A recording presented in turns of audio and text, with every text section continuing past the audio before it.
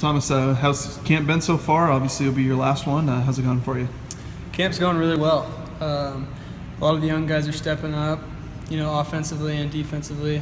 We're looking good. Everyone's flying to the ball, so it's been good. That receiver group, we got some young guys coming in there. How have some of those guys looked?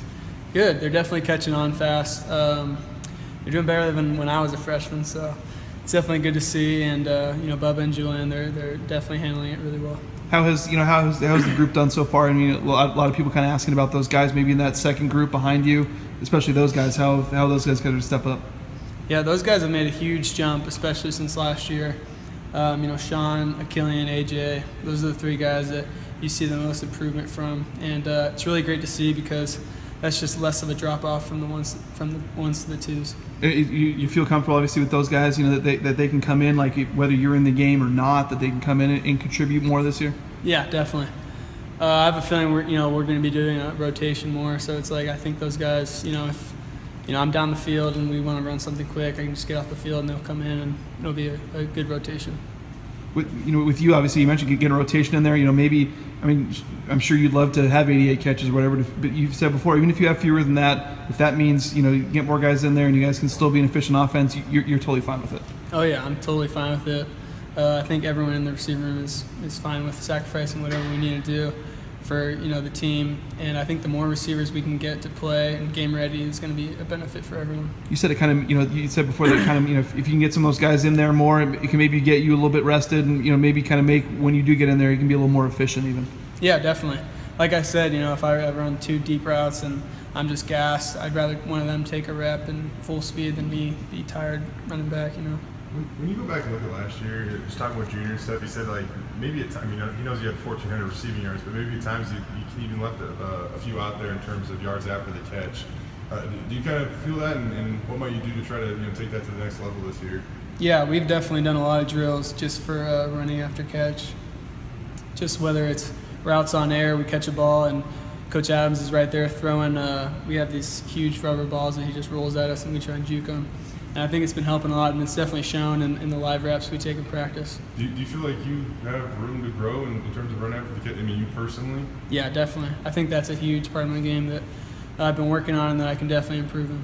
What is it? This offense scored 40 points a game last year, and I think a lot of people are still confident that it can be just as good, if not better. Why is that? Do you think you can feel that? I think we have a lot of returning guys, and we have a lot of confidence in Coach Harsin too.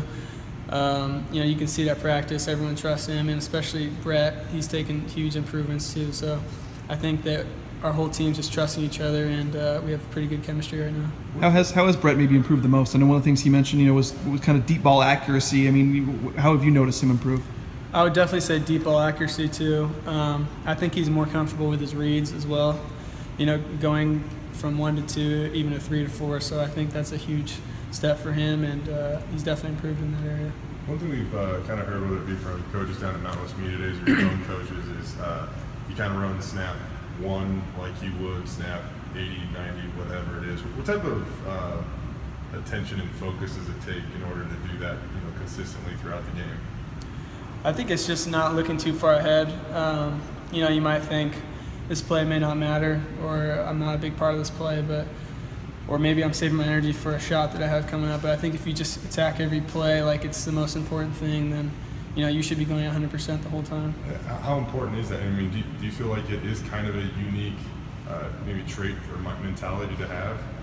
Yeah, me and Coach Adams talked about it. I think when he first got here, he was saying, a lot of it doesn't matter what your 40 time is or what any of your times are, but if you can consistently run your top speed the whole game, then it shouldn't matter.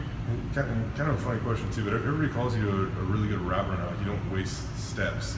So I guess how do you achieve that? How do you become a good route runner? Just repetition. I think just paying attention to the details too of what the concept's trying to accomplish. If you know what guy you're trying to maybe draw towards you, or what guy has you in his zone, then it's a lot easier to figure out how you need to run your route. Do you feel like you have a pretty good knowledge or pretty good awareness of that now? Given the experience that you've had? Yeah, I think we do a good job too of getting the right looks in practice to where it almost is the same thing in the game, so we know what we have to do. What do you think is going to be the strength of your group this year? Of the wide receiver group? I would say the rotation. like we were talking about before, getting those next 3 guys just almost at the same level of play that we're at. So it's just not a big drop off at all. Have you seen a guy like Chaz Anderson grow? And Adam's just saying that it's about that Monday through Friday, kind of making sure you take care of all those little things. And have you seen Chaz kind of grow to where he is right now? Chaz has definitely grown, especially. I think that a lot of it is how badly he wants it to, and he's one of the hardest working guys in the receiver room. So it's you can see it throughout fall camp. He's definitely catching a lot more balls. He's working on his hands every day. Me and him will stay after practice and work on little things all the time. So it's definitely good to see that he's improving a lot. Well, what's kind of the mindset right now, halfway through, basically, preseason stuff? I mean, are you guys already tired of it? You ready to play tomorrow? How do you think the last 2 weeks have kind of gone?